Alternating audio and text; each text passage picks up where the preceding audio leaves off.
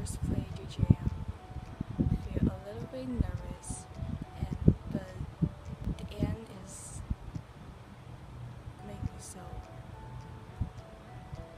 excited. I'm so happy about that. Shanshan has helped me on my golf career, and she's an excellent example for me. And I hope I can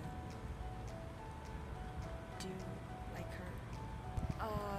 Yesterday I played a 15 hole, so one driver into the bunker, and I saved to the fairway.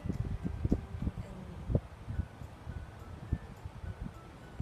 the 7 iron is short to the green, and I wedges in the home.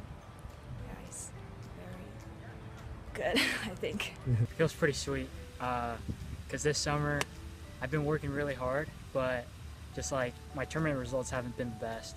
So actually my summer hasn't really been too great, but you know, I gotta thank Matt Wilson for just keeping me like in the zone and just making sure that I play my own game, try not to like do anything too like cute or anything. So it was great. I played well last week at Spyglass at the NCJ match play, made it to the final. So I was just trying to like learn from that and like, you know, move to here and like try to play well here, which I did. So I'm pretty proud of that. Well, the past 2 AJGs I've won, it's all been from like coming from behind.